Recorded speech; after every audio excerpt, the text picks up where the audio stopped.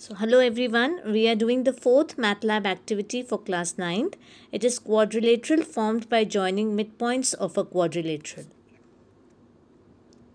The aim of the activity is to show that the quadrilateral formed by joining the midpoints of the adjacent side of a quadrilateral is a parallelogram. The pre-acquired knowledge is the concept of finding the midpoint of a line segment by paper folding and the properties of a parallelogram. The material required: pen, pencil, origami sheets, Fevicol or any other adhesive, ruler and the scissors. So let me demonstrate the procedure to you now. So I have drawn any irregular quadrilateral, just a four-sided figure, and I cut it out. I'll draw two of them. Let me cut them out.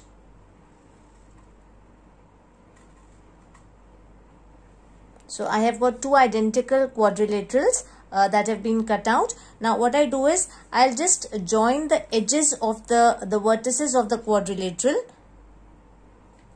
and I obtain the midpoint. So this is one midpoint. This is the second midpoint. This is the third midpoint.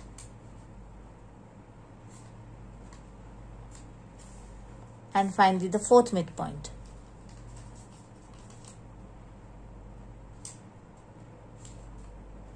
Okay, so I've obtained the midpoints of the quadrilateral. I paste the quadrilateral on this origami sheet.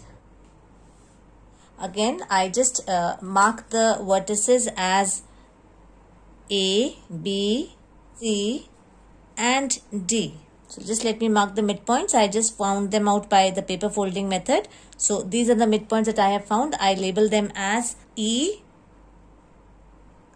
F, G and H. Now I'll join the midpoints to get the quadrilateral. I join EF, FG, GH and EH. So I have joined the midpoints. Exactly same thing I'll be doing with the second quadrilateral that I have. So I have done the same thing with the second quadrilateral also. And now what is the next step to be done? I am going to cut out this quadrilateral obtained by joining the midpoints.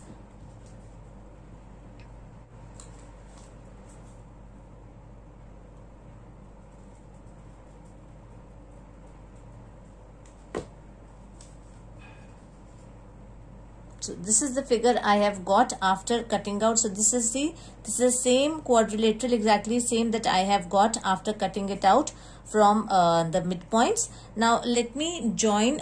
So that means this is point E, F, G and H point. So what I do is I join F and H point. So one of the diagonals I'll join. So I join FH over here.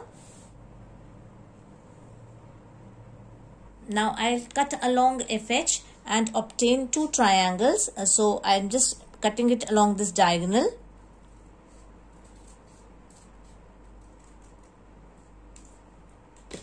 And you can see that I have got two triangles now. So if I place one triangle over the other, you can see that it completely superimposes the other one. So that means that this diagonal has divided the quadrilateral obtained into two congruent triangles. And what is this property? Is it not the property of a parallelogram that the diagonal divides the parallelogram into two congruent triangles? That means that the quadrilateral that was formed by joining the midpoints of the quadrilateral is a parallelogram. So hence EFGH is a parallelogram. Let us see the pasting work now. In the figure 1, we have first pasted the quadrilateral ABCD. Then we have found out its midpoints by the paper folding method. And after that, we have joined the midpoints E, F, G and H to get the quadrilateral EFGH. In the figure 2, we have cut out this quadrilateral formed EFGH and joined one of the diagonals FH. In the third figure, we have cut out the quadrilateral obtained through FH such that we obtain two triangles, and I have pasted the triangle EHF first and on top of that I have pasted triangle GFH, and I see that the triangle GFH completely superimposes triangle EHF. So the observation is that we observe that the two triangles overlap each other and hence they are congruent to each other. If in a quadrilateral two triangles cover each other completely along any diagonal, then the quadrilateral is a parallelogram. We already know about this. Thus the quadrilateral EFGH is a parallelogram. So the conclusion is, we conclude that the quadrilaterals formed by joining the midpoints of the adjacent sides of a quadrilateral is a parallelogram. So I hope the activity is clear to you. Watch the video again to understand better. Thank you so much.